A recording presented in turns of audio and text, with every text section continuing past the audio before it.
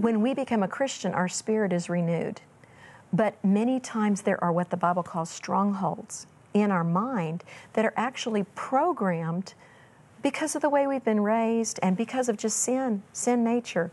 Doesn't matter if you're raised in the perfect home. You still have things in your mind that are not thinking straight. All your thoughts are not your own. They are fiery darts of the wicked. They are suggestions from the enemy, or accusations from the enemy, or lies from the enemy that lodge. That's what makes them, they take root. That's what makes them fiery. You're right. And they are tormentors, and they become a stronghold. They have a grip on you. Now, you talk about overcoming the hidden beliefs, the lies, the perfect lies. Somehow they were perfect enough that you believed them. Right. They just have a little touch of truth, just like in the Garden of Eden. Tell us what some of them were, because you hammer it here. Right. Things like... And by the way, did getting to know this break the yoke, reverse the trend? Getting to know it was the first part of it, James, but the second part of it was learning how to identify the pictures that were lodged in my brain. Because, you know, our bodies think in the form of pictures.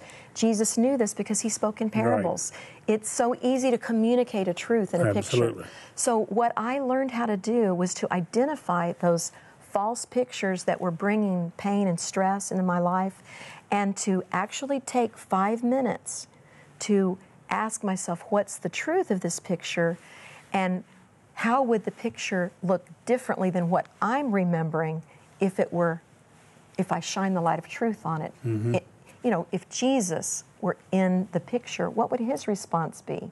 What would his reaction be based on the Word of God?